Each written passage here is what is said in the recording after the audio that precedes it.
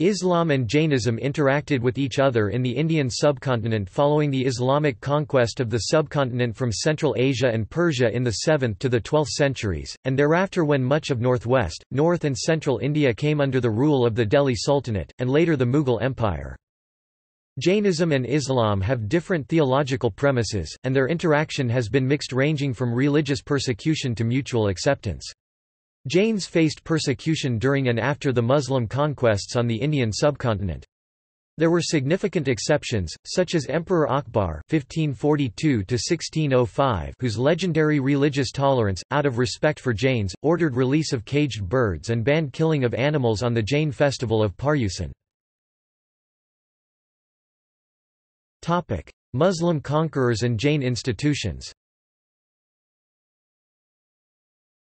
The first mosque built in Delhi, the Quwat al-Islam, near Qutb Minar, was built after the Jain temples built previously under the Tomara dynasty were forcefully converted into mosques by the Muslim Sultanate. 27 Jain temples were demolished to build this mosque, whose name translates to Might of Islam. The remains of the temple were used to provide the building material for the mosque.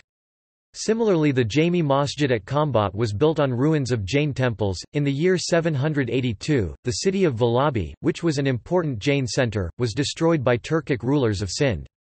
Mahmud Ghazni 1001, Muhammad Ghori 1175, and Ala ud Din Muhammad Shah Khalji 1298 further oppressed the Jain community. They vandalized idols and destroyed temples or converted them into mosques. They also burned Jain books and killed many people. Muslims also destroyed many Jain holy sites during their rule in western India. They exerted serious pressure on the Jain community during 13th and 14th century. Jains were powerless against the dominance of Islam at that time. The shrine of Ibrahim at Bhadrashwar in Gujarat, built in 1160 AD, was built before Islamic conquest. Mehrdad Shokui regards the Muslim monuments at Bhadrashwar to be the earliest Muslim monument in India based on archaeological evidence with architecture similar to the Jain temples of Mount Abu. According to Jain text Jagaducharitra, a grant was provided by the Jain ruler Jagdu Shah for the construction of a mosque. Jainism in the Delhi Sultanate. Founders and rulers of Delhi Sultanate such as Muhammad Ghori (1175) and Ala ud Din Muhammad Shah Khalji (1298) oppressed the Jain community. Jinaprabha Suri d.1333 writes in his Vividatirthakalpa, Guide to Various Pilgrimage Places, of his relationship with Muhammad bin Tughlaq R.1325-1351, Sultan of Delhi. In two chapters that discuss his relationship with the Sultan, one of which was actually written by his disciple, Jinaprabha travels to Delhi to recover an image that had been taken from a temple. After impressing the Sultan with his poetic flair and his thorough knowledge of the various religious and philosophical schools in India. In the second chapter, Jinaprabha is called back to Delhi to settle some religious matters for the Sultan. After getting the image back from the Sultan's treasury, Jinaprabha is paraded around the town on an elephant as a display of his pre-eminence in debate. He accompanies the Sultan on his military campaigns and upon his return is awarded a quarter of town in Tughlaqabad for the Jain community, including a hall for Jinaprabha to teach in. Amid great fanfare and celebration, the Jain community is declared by our author as prosperous and just as when the Hindus ruled and times were not so bad, the glorious Jinaprabhasuri taught all those who come to him, even those of other faiths, and all rush to serve him. Jinaprabha also secured edicts to allow Jains to go on pilgrimage unharmed and untaxed ibid. While temples were desecrated, Jinaprabha speaks of these incidents as due to the power of the Dark Age Kali Yuga in which such things are going to happen. He also speaks of these desecrations as opportunities to earn endless merit by restoring temples, which laymen did with gusto. In the Digambara tradition, the founding of the Bhattaraka tradition in its modern form as an orange-robed monk, is often attributed to Prabhachandra of Mula Sang, Balatkara Gana Saraswati Gacha, who travelled from Patana Gujarat to Delhi, where he was anointed in a ceremony as the first Bhattaraka of Delhi. He was invited by the ruler of Delhi, who is identified as Muhammad bin Tughlaq. Jainism in the Mughal period. As bankers and financiers, the Jains had significant impact on Muslim rulers, but they rarely were able to enter into a political discourse which was framed in Islamic categories. Some Jain customs and characters that influenced the Mughal court of Akbar have been documented. Akbar honored Hiravijaya, the leader of the Svetambara Tapagasha. They persuaded the emperor to forbid the slaughter of animals for 6 months in Gujarat and abolish the confiscation of property of deceased persons, the Sujija tax and a sulka, possibly a tax on pilgrims, and free caged birds and prisoners. Akbar is said to have given up hunting and quit meat eating forever as it had become repulsive. Akbar also declared Amari Gosana, banning the killing of animals during Jain festival of Paryushana and Mahavir Jayanti. He rolled back the jizya from Jain pilgrimage places like Palitana. These farmans were also issued in 1592, 1594 and 1598. Jain monks gained the respect of the Mughal emperors Jahangir and Shah Jahan.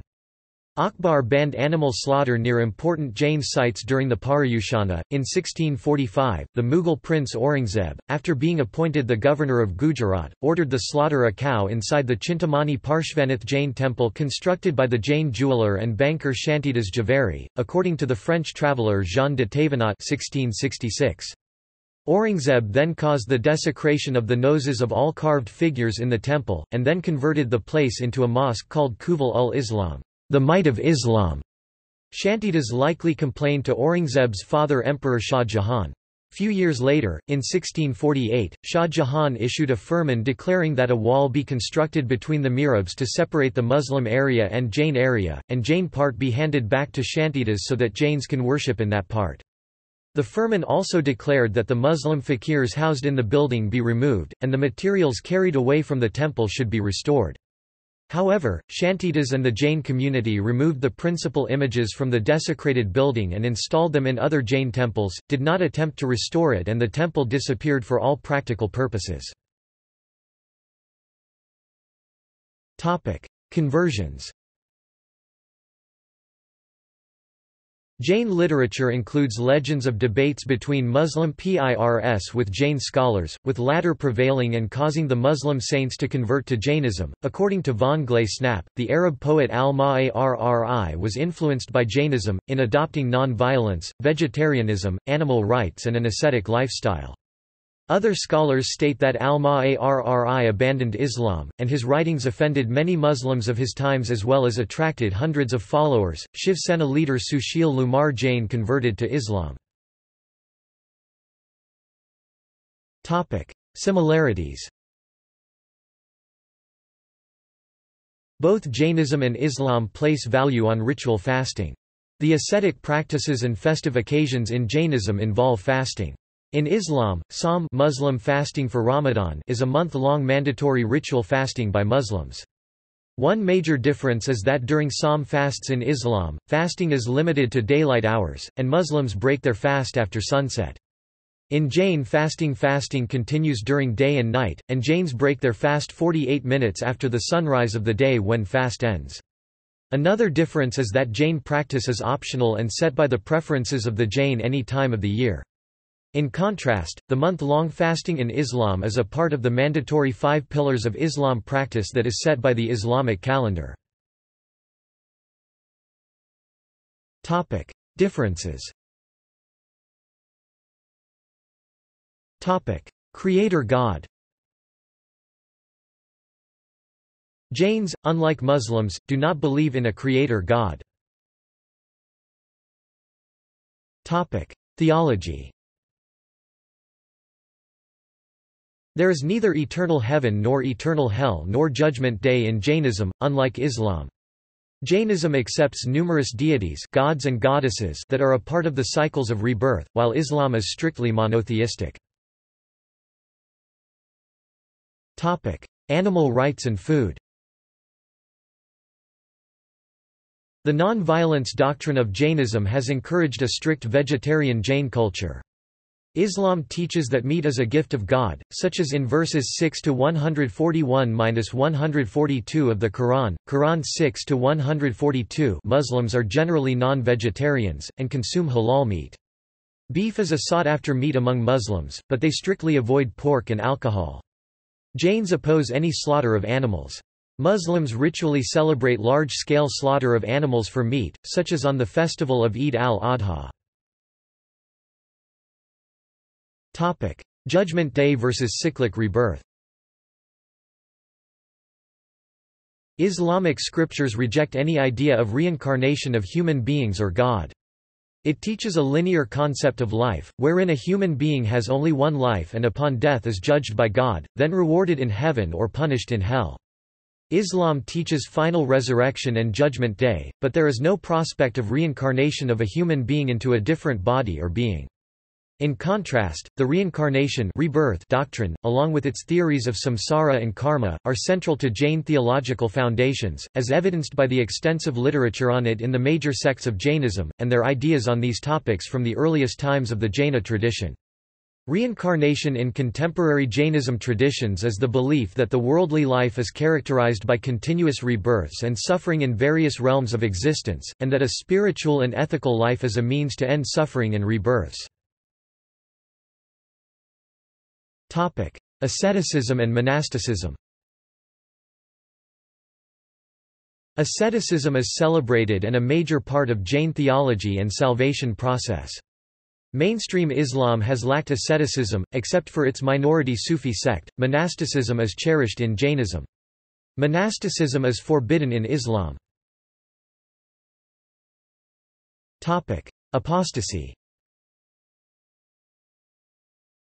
Apostasy, that is abandonment of Islam by a Muslim and conversion to another religion or atheism, is a religious crime in Islamic jurisprudence punishable by death. The Quran promises dire consequences in the afterlife to those who turn from, renounce, or disbelieve after having believed. According to the Hadiths, states John Esposito, leaving Islam is punishable by beheading, crucifixion or banishment. And Sharia Islamic legal code traditionally has required death by the sword for an adult sane male who voluntarily leaves Islam. However, adds Esposito, modern thinkers have argued against execution as penalty for apostasy from Islam by invoking Quranic verse 2-257. Jainism allows freedom of conscience and apostasy. Conversions of Jains to other religions, and the marriage of a Hindu king and Jain queen wherein each continued to follow their religion, and build temples of both religions, has been documented in Jain history. In some Digambara Jain writings, the Buddha is presented as someone who joined Mahavira's Jain Sangha, but became an apostate and started his own religion now called Buddhism. This historic interaction is confirmed by early Buddhist texts wherein the Mahavira is called as Nigantha Nadaputa. See also: Islam and other religions, divisions of the world in Islam. Notes. References. Von Gley Snap, Helmuth 1925, Jainism, An Indian Religion of Salvation, Delhi, Motilal Banarsidass reprint, 1999, ISBN 81-208-1376-6. John E. Court, ed., 1998, Open Boundaries, Jain Communities and Cultures in Indian History, SUNY Press, ISBN 0-7914-3785-X. Dundas, Paul 2002, 1992, The Jains 2nd ed., Routledge, ISBN 0-415-26605-X. Jaini, Padmanabh S. 1998, The Jaina Path of Purification, Delhi, Motilal Banarsidass, ISBN 81-208-1578-5. Norman C. McClelland 2010, Encyclopedia of Reincarnation and Karma, McFarland, ISBN 978-0-7864-5675-8.